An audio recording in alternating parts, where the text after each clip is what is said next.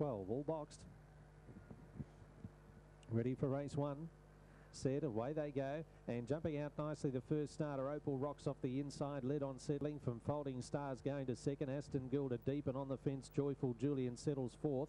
Just bumped slightly there now, Joyful Julian with Mystify kicking around those runners. Shreks Rose well back in the race, the last pair, Geordie's Express off the track and set to burn, but Opal Rocks with a leg in the air, it's about 12 in front on the turn. Good interest in the minors, but Opal Rocks, how impressive, has won by about 9.5 to Folding Stars second. 3 to Shreks Rose third, just in advance of Aston Gilda.